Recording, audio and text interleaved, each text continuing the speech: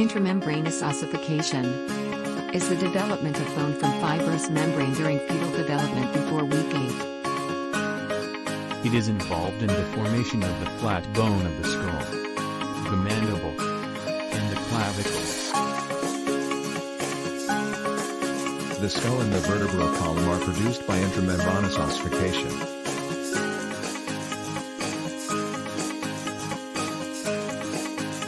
It is a process by which bone tissues are created, and important for the natural healing of bone fractures.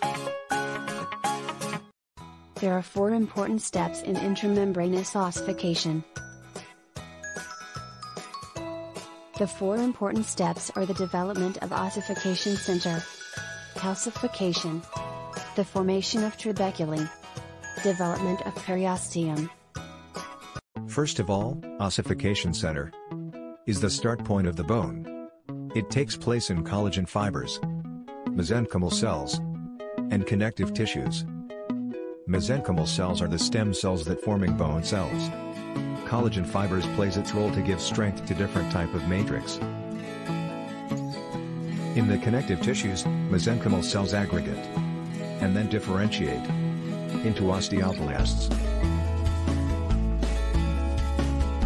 Osteoblasts then secrete osteoid, an uncalcified matrix, which build the bone in that area. This part is known as ossification center.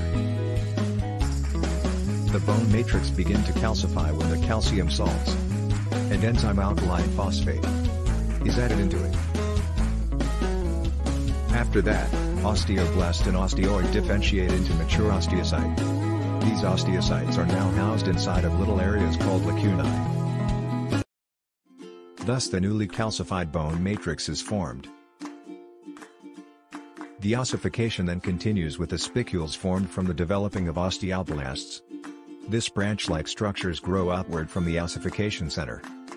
The spicules continue to grow and touch one another. In the same time the blood vessels migrate into the area between spicules. Later, the spicules trap the blood vessels and allow the bone to be vascularized.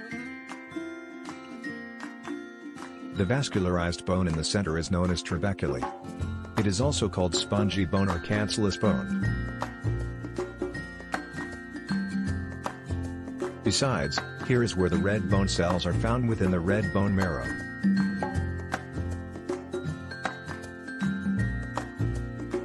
Finally, the collagen fibers and mesenchymal cells on the outside begin to squeeze together.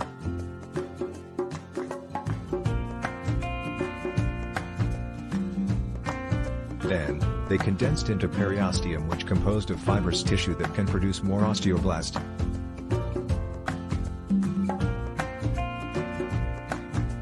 Periosteum is the lining outside of the bone that wraps around bone like a favorite pair of skinning jeans clings to your leg.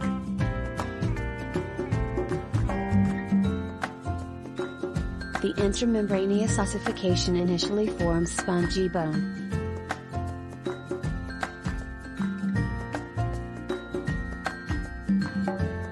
However, compact bone is formed through the process of bone remodeling. A flat bone is formed when the spongy bone is filled with the 2 outer layer of compact like a sandwich.